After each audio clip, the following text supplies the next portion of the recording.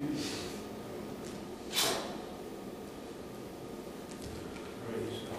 Jesus was on the cross, hanging between two thieves. And in his last hour, he was concerned about the soul of man. Amen. Amen. Such a remarkable act of love that he performed there while he was hanging on the cross. And one of the criminals there was railing on him. He was mocking him. The other one said, "Be quiet, be quiet. We belong here. We did this criminous act. We deserve our punishment. Amen. This man is a righteous man." And he looked at Jesus and he said, "Remember me when I come to your kingdom."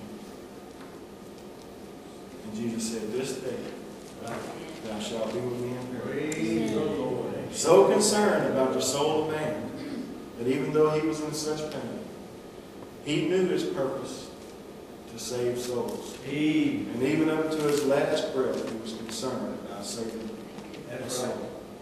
He looks down on us today, and he's concerned about all of our loved ones. Amen. He's concerned about all those that we know, or people that we meet on the street. He's concerned about them individuals. The vagabond, the beggar, he's concerned about. Yes. You know?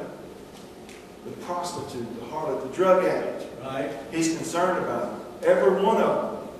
He died. He suffered all this for them Amen. to be redeemed from that lifestyle that they're in. Amen? Amen.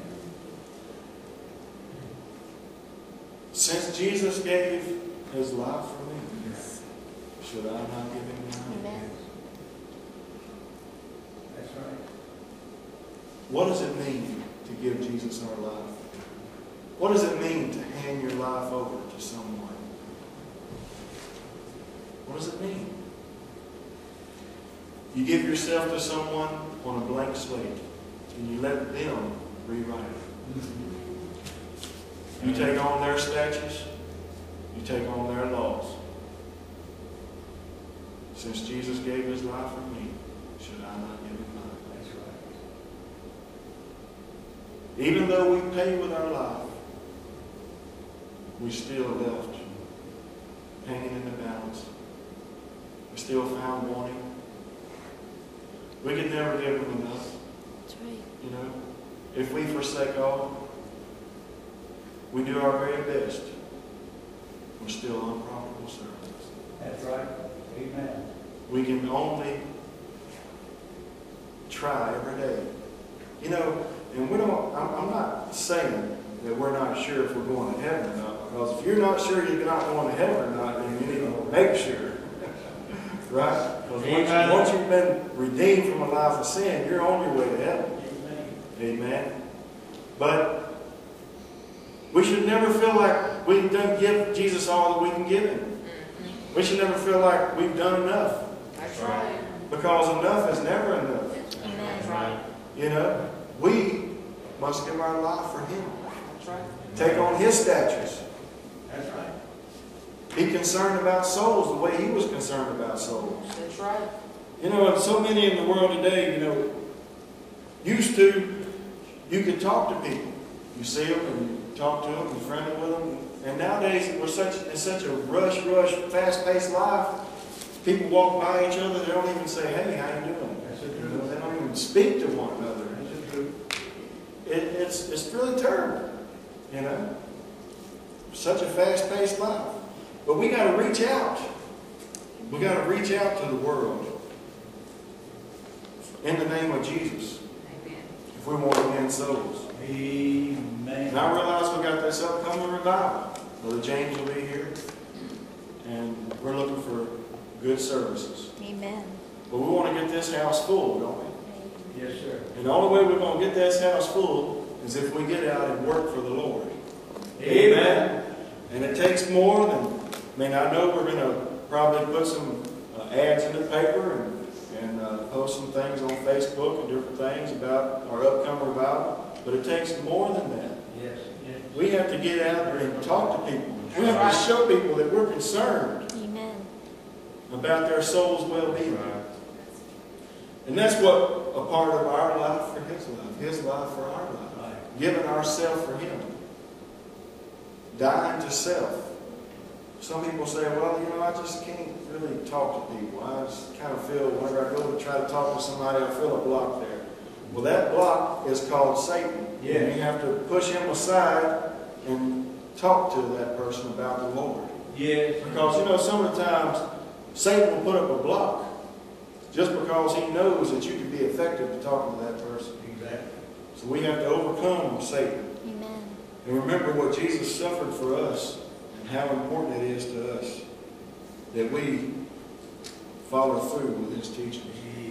And I want to end with this here, scripture here, in Mark, the 8th chapter. And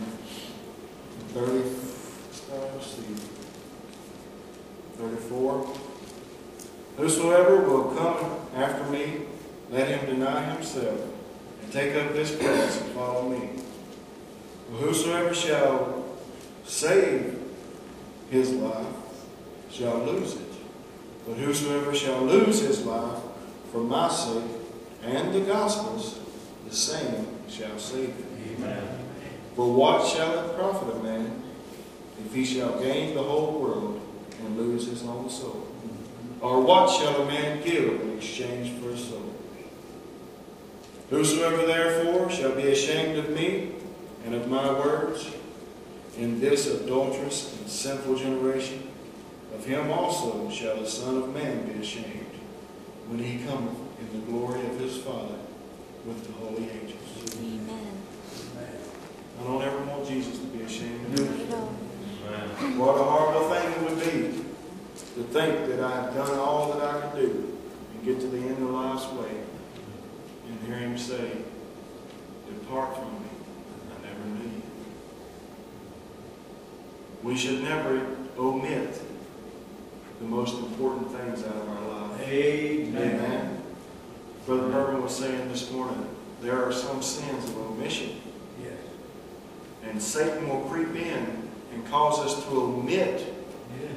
the weightier things and think we're okay. Look at Saul. Saul thought he was okay. Yes. He thought he was okay. And the Spirit of God left from him. Look at Samson. Samson thought he was okay. And the Spirit of God departed from him. And he thought he would go out like he did before. And he wist not that the Spirit had left him. So, let's not deceive ourselves. Amen. Study to show yourself approved. And let's always do our best for Jesus Christ because He gave His best for us. Amen. Amen.